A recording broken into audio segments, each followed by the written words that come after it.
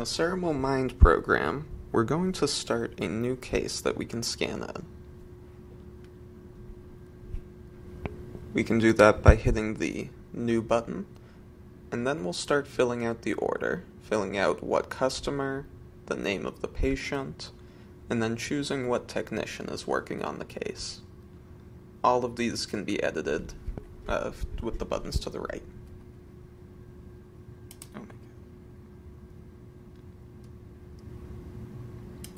After choosing your unit, you'll choose the type of restoration and what milling machine this is going to be produced in.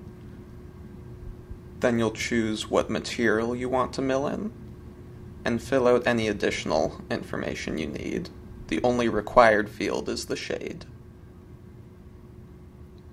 After that, we're going to set up what teeth are the adjacents, so that it knows what teeth it needs to scan for your contacts. And we're also going to select the teeth so that the software knows where the opposing is going to be, called the antagonist here. After that, we'll choose what type of scanning we're going to be doing. It's perfectly fine to use any of these options.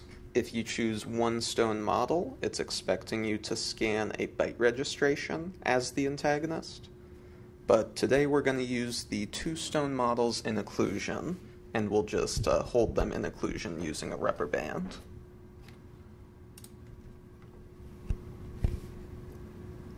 After that, our case is set up, and we need to save it before it will allow us to continue by going into the Ceramill Map or the scanning program.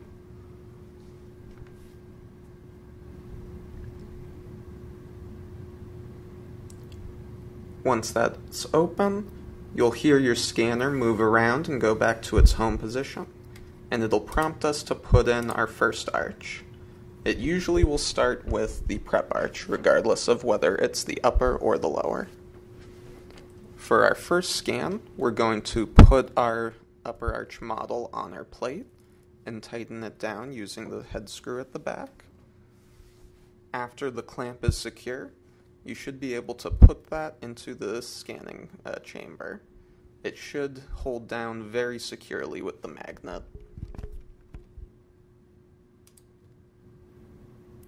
After this, back at the computer, we're going to choose which spacer plate is in place. Your spacer plates should be labeled on the front, so if you look in your scanner, you'll see the number 1, 2, or if you have both plates, we would choose the 1+2 option.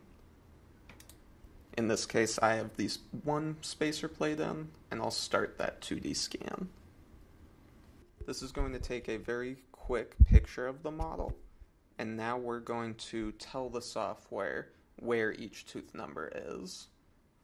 You can right-click to drag all of your dots, and then left-click to move the individual dots into place. These don't have to be exact, they just have to be roughly over the middle of the occlusion of each respective tooth. We'll hit continue, and the software will take some more detailed 3D scans.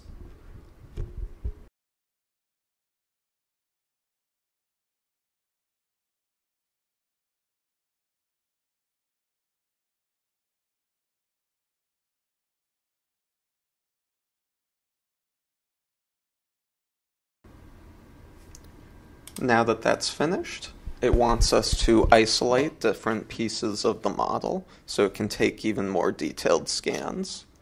What it means by isolate is simply just remove anything that is not highlighted in the picture on the computer. So in this case, it wants me to remove everything except for the contacts, tooth 2 and tooth 4. Right now I only have the die itself section, so that's the only thing I'm going to remove. We'll hit continue, and it'll continue scanning those additional areas.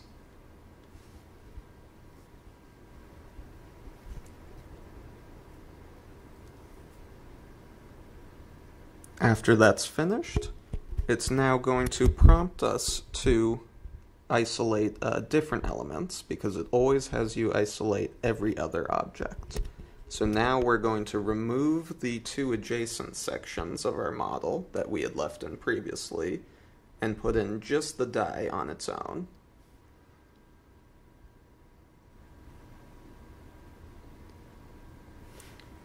Once we've got that unit in place, we'll continue again, and it'll take more detailed scans of our prep.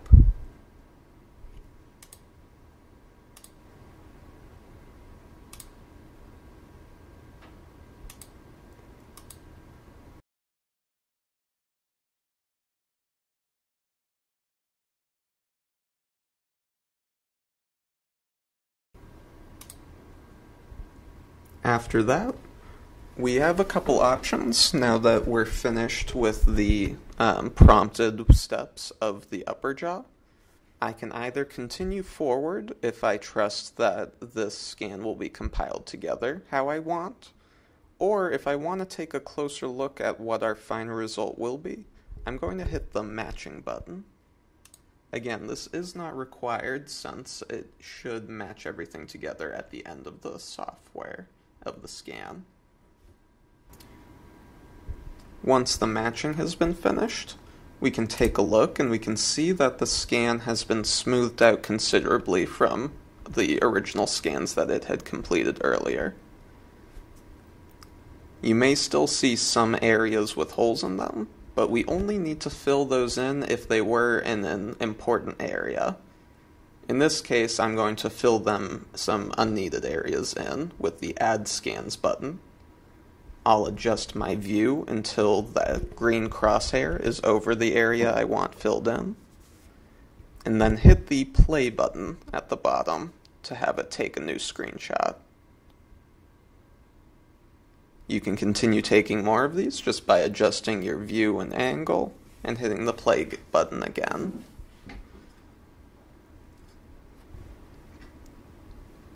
If you were ever in an angle that is not able to be reached by the scanner, the green crosshair will turn red.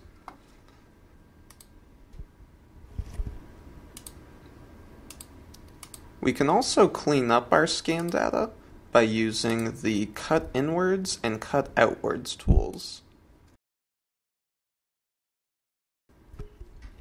Whenever you use the Cut Inwards, you're going to draw a circle by clicking dots and right-click to confirm your choice of shape, and it will cut out whatever was inside of what you drew.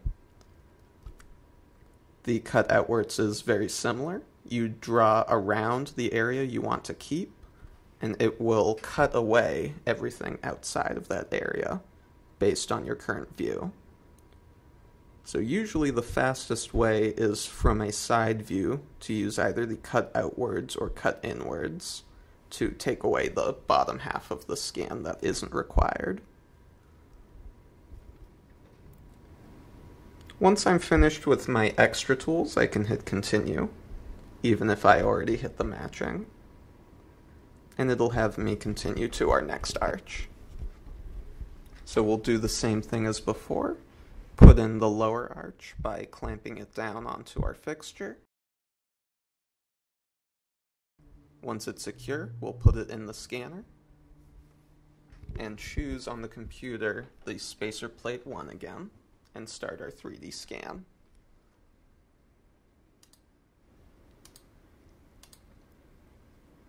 Once that's finished, I'll double check that there isn't any missing data in the area we're going to be working, and I'll trim away any unneeded sections.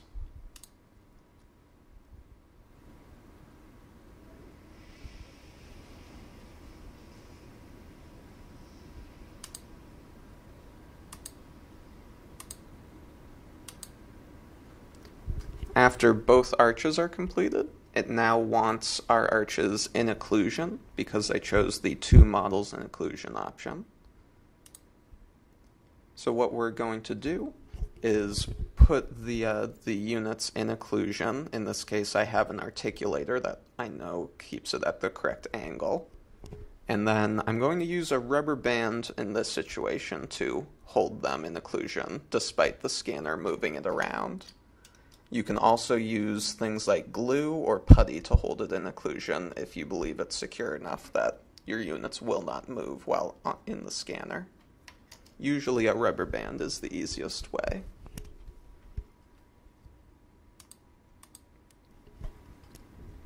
This is usually the fastest of the scans, so it should complete fairly quickly. It's only capturing the buckle side of our unit, so you'll never see the lingual side, and that's okay. If you feel that it didn't capture enough, you can always, again, take additional screenshots if needed. But we really don't need a lot of data for our byte scan.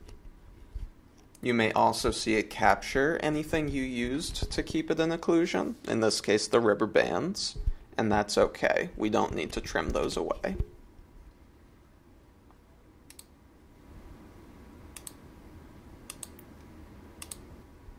After that's finished, if you haven't matched each of the steps, it will prompt you to match and then give you the option to close the software or continue working. I don't think there's anything else I need to modify for this case, so I'm going to start matching and close software. After that, it will load for a little bit. It usually takes about a minute or so, depending on the size of your case. And then the scan is complete and ready for design.